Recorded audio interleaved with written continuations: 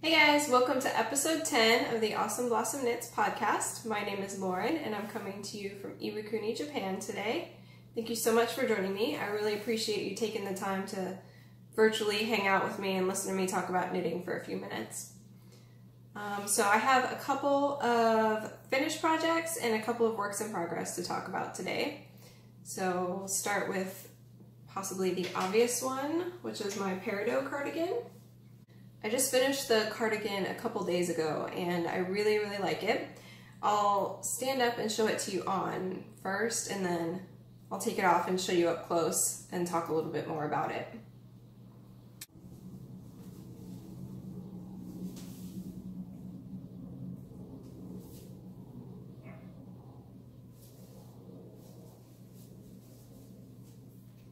Okay, so the pattern is the Peridot cardigan by Marie-Christine Levesque, which you can see there, Marie-Christine Levesque, or Tricot Design MCL on Ravelry. And here it is. I knit it out of Knit Picks Hawthorne, the tonal hand paint colorway Astoria. It's this tonal gray blue. It's a V-neck cardigan. The button band was knit on as you go. You didn't have to pick up stitches at the end and knit the button band. It was just knit along with the body. And I used 13mm buttons. They're just some plastic buttons, but they match this blue-gray color really well, I think. The body of the cardigan has a knit purl texture that you can see there. And the sleeves are just in stockinette. I'm really happy with how the sweater turned out. While I was knitting it, I was a little concerned that I wasn't going to like it for a couple of reasons.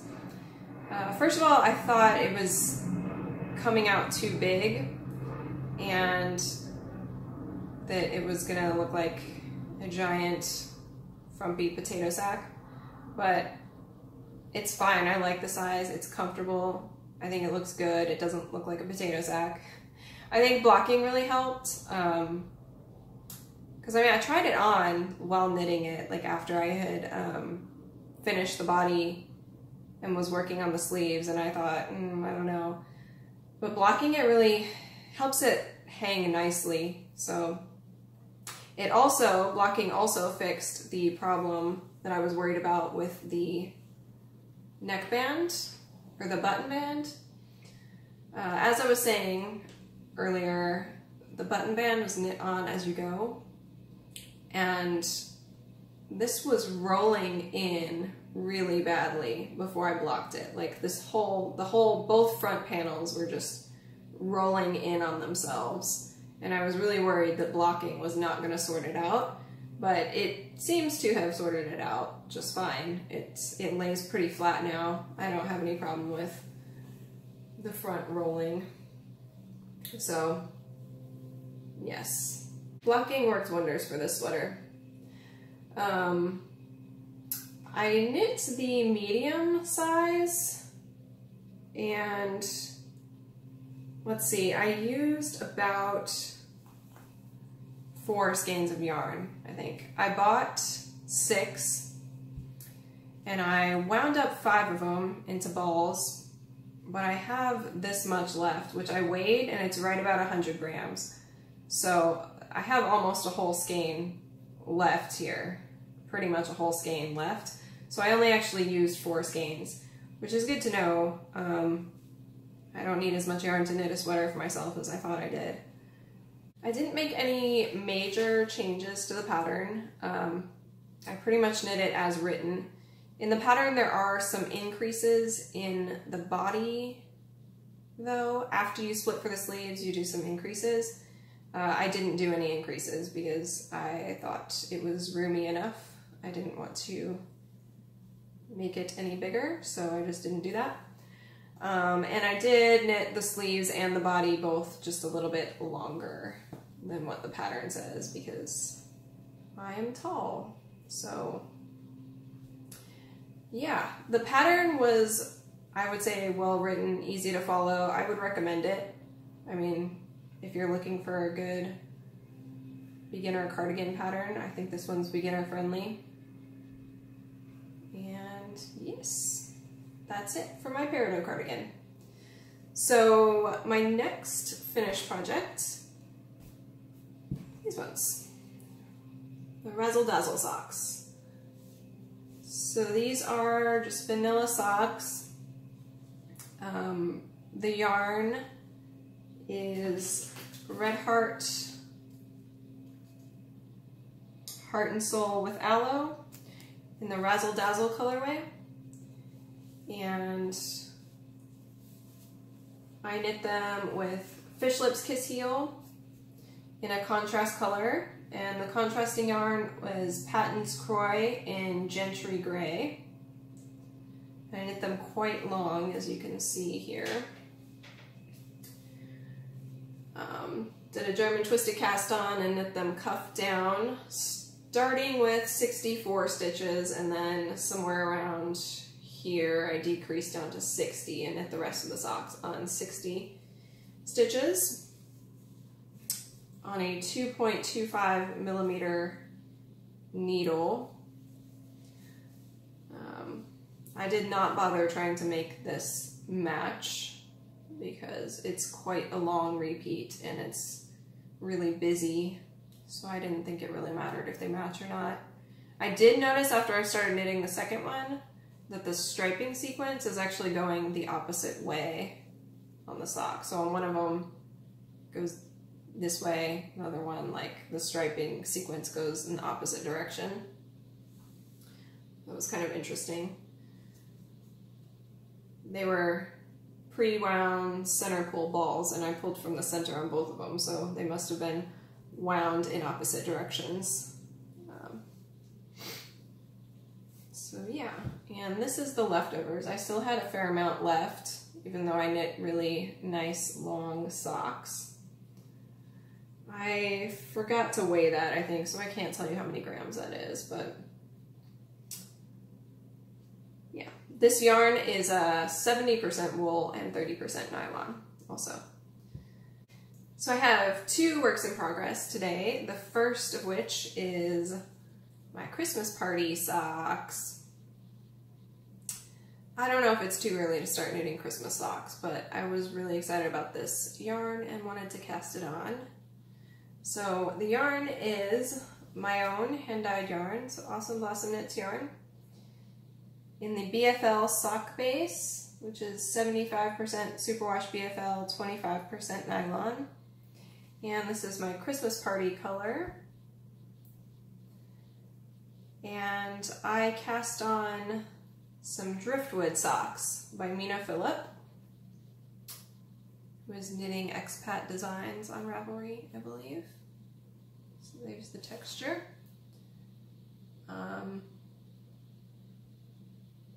It's got a really cool yarn over pattern. So I did cast on 64 stitches, but these are coming out quite wide, which happened on my last socks too, on the Razzle Dazzle socks, which was why I dropped down to 60 stitches on those. And I thought in that case that it was just because this yarn was heavier, and that was what messed up my gauge. I'm not sure now, because this yarn is not like a heavy sock yarn. This is the normal kind of sock yarn weight that I am used to. And I always, at least for the last year or so, have been knitting my socks on 2.25 millimeter, 64 stitches. And they're always a lot more snug. So I'm not sure if my gauge has just loosened up again and I need to go down a needle size or down in stitch count, or if it's this pattern that is making my gauge looser. I'm not sure. But I am going to go down to 60 stitches now that I've turned the heel. So yes, I did a Fish Lips Kiss heel. And I've just finished that, and I'm ready to start knitting the foot. So I'm going to do some decreases and then knit the foot. So that's my Christmas party socks. And I only did the texture on the front. The back is plain vanilla. So my second work in progress is a hat that I have cast on for my son. So if you watched, I want to say the episode before last, I showed a scarf that I had knit for him. And this is going to be the matching hat. So I'm doing a double brim, so where the ribbing is double thick. And I'm actually halfway through the round where I'm connecting the cast on edge to the top of the ribbing, if that makes sense. So this is kind of an awkward place to show it, but yeah. I'm working on knitting this together with the cast on edge now, and I'm about halfway around, so it's still open over here, but it will look like this. I'm also in the process of changing needle sizes. So I cast on size 8 needles for the ribbing. Now that the ribbing's done, I'm knitting onto my size 10 needles, and I'm gonna finish the hat on size 10. I'm not using a pattern. I measured the gauge from the scarf that I made and measured my son's head and used those numbers to figure out how many stitches I should cast on. And I cast on 80 stitches. And this is an Aran weight yarn, or a heavy worsted / Aran weight. This color is Vanna's Choice by Lion Brand in the Silver Heather. So, Vanna's Choice. Got a picture of Vanna White on it. I'm going to knit the brim in this, or I have knit the brim in this. As soon as I'm done with this connecting row here, I'm going to start striping, and I'm going to do a matching stripes to what the scarf I made was. So the other colors I'm going to use are also Vanna's Choice in Kelly Green, and then Loops and Threads Impeccable in True Gray and Royal. So, and I'm just going to do the same striping pattern that was on the scarf. These are all 100% acrylic yarns. I have a big box of acrylic yarns in my closet, so it's good to be knitting through that. I don't like things to just sit and not be used. And I really like it for kids projects, not only because it's durable and machine washable, but my son is 7, like I said, and in the last couple of years since he started school, he has lost more hoodies and hats and mittens than I want to think about. And so I don't really feel like precious about this yarn. If he loses this hat, it's not a big deal. I mean, it's kind of annoying because I spent time on it, but I don't feel as precious about it as if I had used a nicer, more expensive yarn. So if he leaves it at school or something, it's not the end of the world, you know? He has also requested some mittens, so that's next on the list, is some matching mittens. And that's all the knitting I have this week. I don't have any shop news either, so I think I'll go ahead and end the podcast here. Thank you guys so much for watching, and I'll see you next time. Bye!